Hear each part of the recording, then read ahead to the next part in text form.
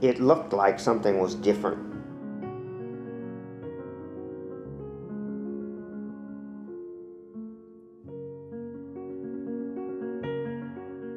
And so it from a scientific point of view, seemed clear that a lot could be learned if we could study these babies with the new tools. We couldn't study these babies and ignore their needs.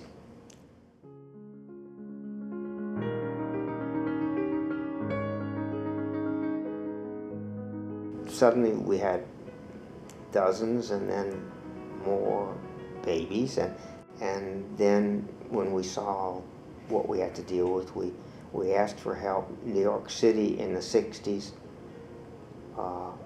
though not a rich city, had a heart then the way it does now.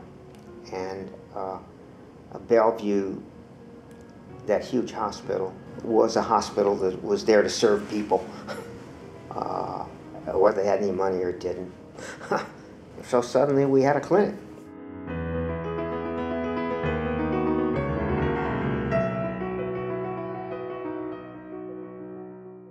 We knew that if you could get kids in early infancy and give them amplification and appropriate training, that you could alter their lives, and we saw that. So that's how I got involved in the early federal early education statutes.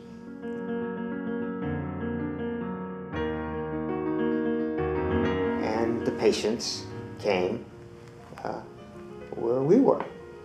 And part of my deal with moving was that they would give us adequate space for these programs, and that allowed us to serve these families for the next 25 years.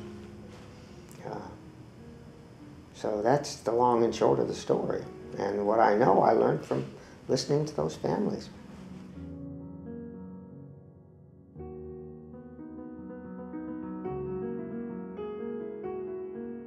Now I'm sitting on a committee at PAHO to validate and certify that the Western Hemisphere will be free of measles and rubella, which is pretty exciting.